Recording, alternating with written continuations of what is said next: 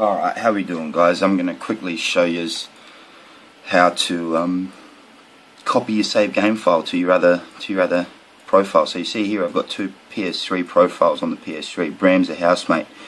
Strange name, he's an odd unit, but he pays the bills.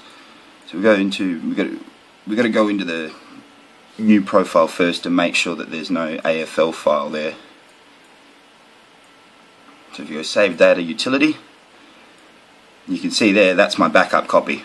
That's the backup copy. Sits there all day, every day. Doesn't get touched.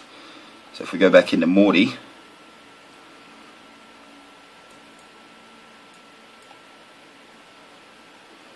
now here's the file I'm using. What you want to do is just copy it to Bram.